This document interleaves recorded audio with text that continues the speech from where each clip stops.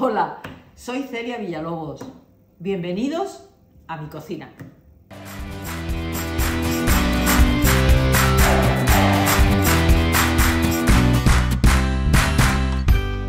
Buenas días, tardes, noches, porque no sé a la hora que me vaya a ver. Hoy vamos a hacer un rape. Mirad, el rape es un pescado que tiene una ventaja, que no tiene espina. Tiene una que es casi hueso central y después tiene una cabeza como un monstruo de grande y la colita, que es lo que se usa. En mi tierra a las pequeñitas les llamamos sapitos, que son los que metes pones en la plancha entero y te comes la parte de atrás. A mí es un pescado que me gusta mucho y es muy bueno para los niños, porque como no tiene espina, les gusta mucho. De muchas formas. Yo voy a hacer una receta de rape que a mí me gusta mucho, que es el rape a la marinera. ¿Con qué lo vamos a hacer? Vamos a hacer un frito con cebolla, tomate y después le vamos a añadir una picada que vamos a ponerle perejil, almendras, azafrán y ajo y un poquito de vino blanco. Este es el vino blanco, lo voy a probar.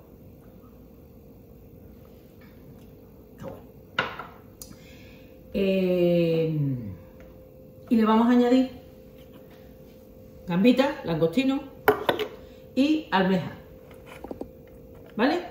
Y con esto vamos a hacer el plato, ¿de acuerdo? Son todos los ingredientes que tiene, bueno, lógicamente la sal. Y vamos a empezar.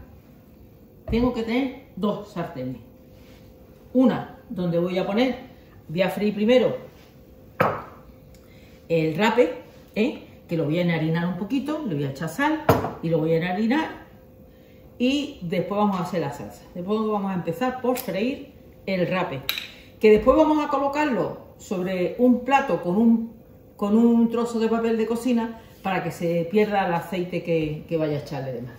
Así que vamos a empezar por freír. Bueno, os voy a preguntar, que no os lo he dicho, ¿qué hay aquí? Pues mirad, con los huesos del rape, miradlo, ¿veis? Este es lo que os decía del rape. El hueso raspa, como lo queráis llamar, en el centro. Y con ¿veis? Las cáscaras de la gambita, le he echado una cebolla, media cebolla, un puerro y un poquito de zanahoria y lo he puesto a hacer un fumé, porque después lo vamos a usar para la salsa.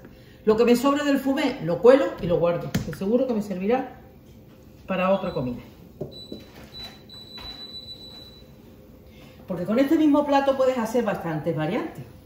En vez de hacerlo con la picada, con el fumé haces un arroz caldoso que está de escándalo con estos mismos ingredientes. Pero mi hija hoy no quiere arroz, así que no lo voy a hacer con arroz. Si no, lo haría con arroz. Vamos primero a freír el rape, ¿de acuerdo? Vamos a echarle su sal, que no es mucha, de verdad que no. Lo vamos a enharinar suavemente, muy suavemente. Esto es muy grande, me parece a mí. Voy a cortar en dos. Está muy buena. Y otro día vais a ver que voy a hacer otra receta que va a ser el rape, pero lo voy a freír como lo ponen en mi tierra. ¡Oh, qué rico! Para freírlo puedes hacer varias cosas. Puedes hacer... Voy a coger un tenedor. A mí me gusta trabajar con tenedores. Eso de trabajar con tenedores es como de Masterchef, que lo sepáis. No lo voy a freír del todo, porque después lo tenemos que meter en la salsa. Ahora lo vamos a sacar, lo vamos a poner... Le he echado muy poquita harina, ¿eh? Dejarle que fría el pescado y empezamos la salsa. ¿Vale? Es más, no te vayas. Te voy a quitar el fumé. Voy a poner aquí esto. ¿Por qué? Porque así vamos adelantando. Y es fundamental adelantar. fundamental. Vamos a seguir poniendo. No te quites de en medio, mi hija no quiere salir. Ni que estuviéramos cometiendo un crimen, tía. ¿Qué tiene de malo que salga? Ay, mira con lo guapa que es. Dios mío de mi vida. Si no fuera como mi hija de guapa. Y con ese cuerpo de ola que tiene. Y vaya a salir que va. Ay, qué corta es. Dios mío. Ahora es un ser humano extraordinario. La verdad es que todos mis hijos son extraordinarios. ¿Sabéis que voy a poner aquí, no? La salsa, el inicio de la salsa. La cebolla. ¿Vale? Que se vaya friendo. Ya lo tenemos. Aquí.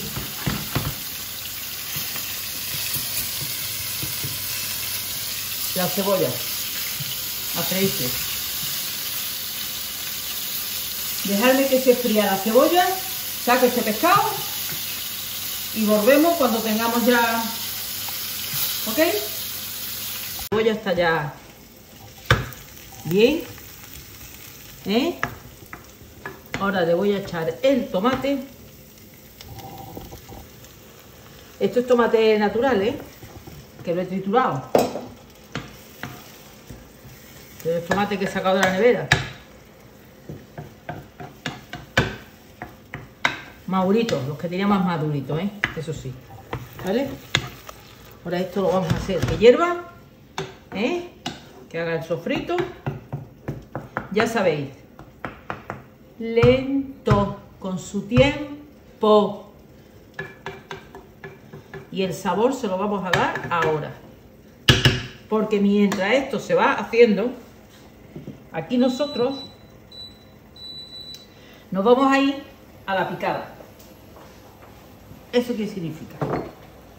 Que vamos a echar un poquito de sal para que no se pegue, azafrán, sí, creo que sí, bastante, perejil,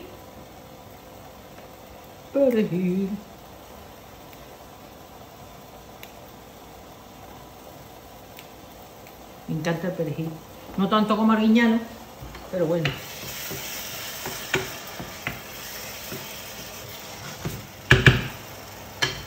Está muy clásico el arguiñano, porque ya ahora esto le ponen flores y estas cosas, pero bueno. He echado 2 dientes de ajo, y le vamos a poner almendritas, ¿vale? Una poquita de almendritas. Y esto lo vamos a machacar. Esto de las picadas muy mediterráneo. Esto está, que todavía le queda un poquito. Bueno, chicos, ahora vamos. He hecho la picada de, como he dicho, almendras, ajo, perejil, azafrán, y lo que he hecho es, una vez que lo he machacado, le he añadido el vinito blanco, ¿vale? Y aquí está. Esto cuando esté ya hecho, se lo añadimos.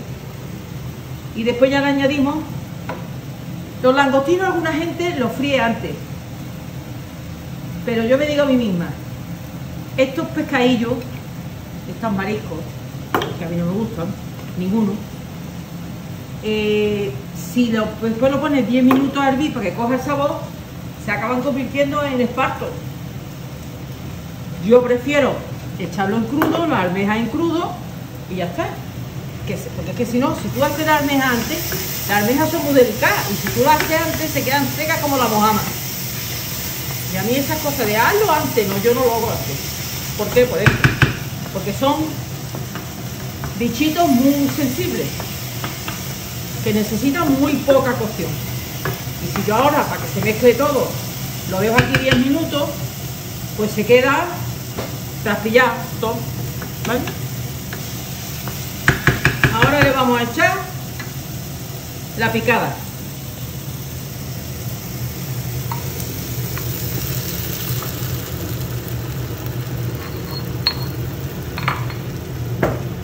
El color, sabéis de qué es, ¿no? Uy, cómo huele de bien. Del azafrán. Fíjate, Otro día que le haga, le voy a echar un poquito de ñora. Para que le dé un color más. Mira, le voy a echar un poquito de ñora, ¿os parece? ¿Eh? Sí, le vamos a echar un poquito de ñora. Vaya, asesina. Bueno, vamos a echarle un poquito, ¿vale? Porque a mí estas cosas me gustan. ¿Para qué voy a engañaros? Le da sabor, porque yo creo que a esto le faltaba un poquito de sabor. Oh, oh, oh, oh. De escándalo. Samantha, esto lo hago por ti. Que me enseñaste sabor. Bueno, ahora vamos a echarle un poquito de el fumé que tengo aquí hecho, ¿vale?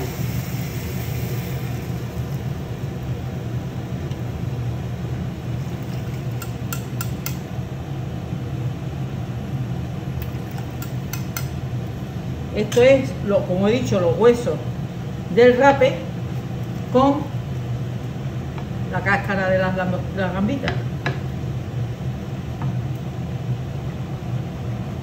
El vino ya volado. Oye, esto va a estar buenísimo, ¿verdad, chicos? ¡Ay, el ruido! Me lo están diciendo, pero estoy tan concentrada que ni me he enterado. Esta máquina hace mucho ruido. Será muy moderna, será lo que sea, pero un coñazo. Bueno, vamos a poner ahora el rape. ¿Esto con qué se acompaña? Pues mira, también podríamos haberle echado unas patatas. Los langostinos, las gambitas, que son las gambitas grandes, pero son gambitas. Se las pongo todas, ¿verdad? Ay, a mí esto no me gusta, pero a mis hijos sí. Les encantan los bichos estos.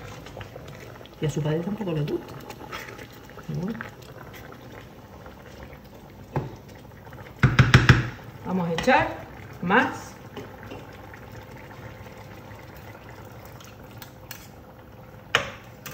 Y ahora le vamos a añadir almejas. ¿Veis lo que os digo? Porque esto ahora tiene que hervir para que todos los sabores se mezclen. Porque si no, imaginaros esto cómo se podía quedar. Si alguna no se me abre, se tira. Esto está ya limpio, ¿eh? Lo he escurrido, lo he dado, lo he metido en agua, para que perdiera todo lo que tenía que perder.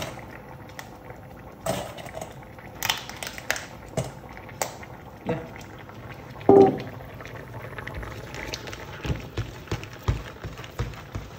Siempre hago mucho. Tenía que aprender lo que hacíamos allí en Masterchef, que es un solo plato. Pero es que no puedo pasar por donde lo vendo. Al final acabo haciendo por un regimiento. Ay, por Dios, de verdad, ¿eh? Oh. Ya. Se acabó. Ahora, darme 5 minutos para que esto se haga y emplatamos. ¿Ok? Esto está ya, chicos. Ahora vamos a emplatar. A ver. Rape. Rape. Mira qué bonito han quedado mis langostinos. Oh, precioso, precioso. Mi almejita. Qué buena, por Dios. Yo creo, querida hija, que esto está perfecto, ¿no? ¿Te parece? Le ponemos otra almejita. Le ponemos otra almejita. Mirad. Esta me la ha preparado mi hija. Más linda. Oh, qué niña, por Dios. ¿Dónde lo habrá aprendido? Rape a la marinera con almeja y gambitas. Las gamberas más grandes cuando las vimos, fíjate lo chiquitillas que se quedan, las oídas.